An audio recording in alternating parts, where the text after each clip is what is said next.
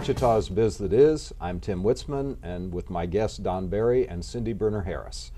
And we've been talking about the library. We've been getting an idea of something new on the program. If there's a reason the library hasn't been built, it's money.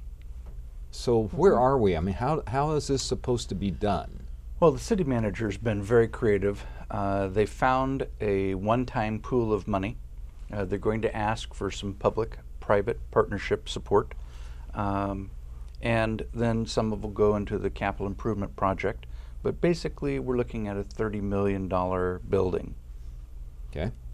Yeah, I do. I'm not going to take a big position on this, but I'm going to say this. It bothers me sometimes when people, they're always against whether it's an arena or a civic center or a library.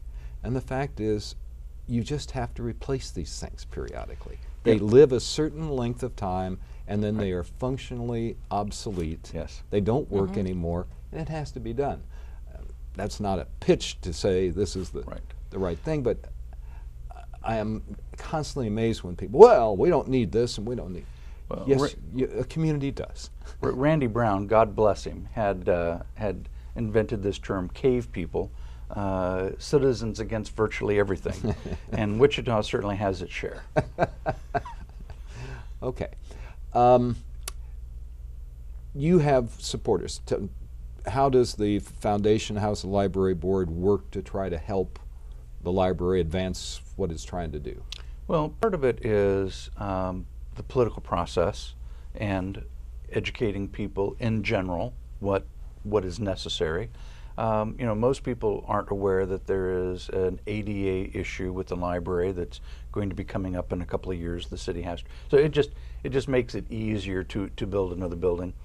The idea that the library is a warehouse for romance novels is not true anymore. You know, you've heard all about that in today's conversation. I want more history. Yes, more history. More history. So, you know, if you think of the library as the gateway to knowledge, and you know, a place for people to gather, visit, you know, it has the ability to be so much more than what it is today. How do you deal with the fact, you know, with Rotary, we give out books to the kids in schools, Title I schools particularly, and often it's the first book the kid's ever seen, which always astonishes me. And I understand in some cases there are language difficulties. But how do you deal with things like that? I was asking teachers last week, how do you deal when kids walk into class and they've never had any discipline in their life? What do you do? Well, you know, what we do is we actually focus very deliberately on early literacy.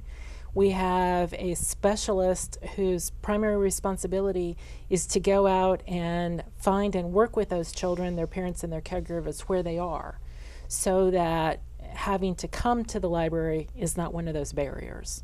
We also are actively involved in a program called 6x6, where we really are working to make sure that every preschool child in this community is getting the 6 skills that they need by the time they start school, so that they will be school ready, ready to learn, ready to read. That's a big initiative that all public libraries in Kansas are working on, but that's something that's been very powerful to us.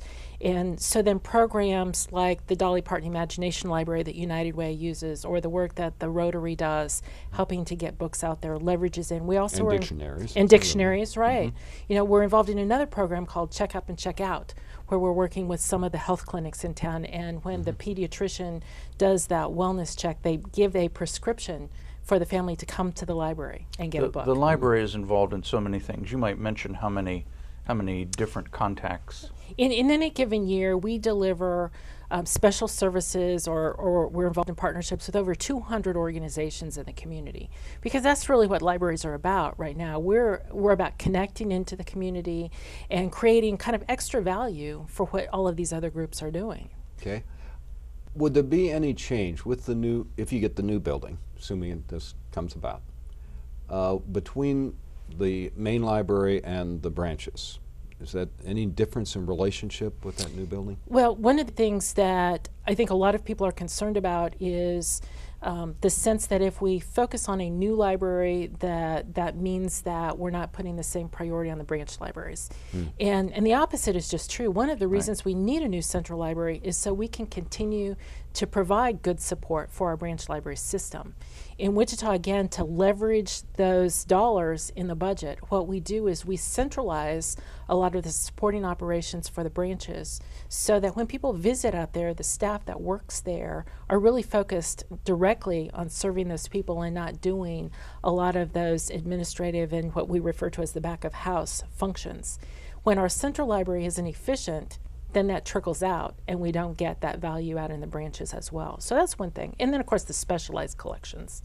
Perhaps not the most pleasant subject, but how do you deal with the fact that you do get some homeless people and folks show up? We're going to move and not give them the forwarding address. No.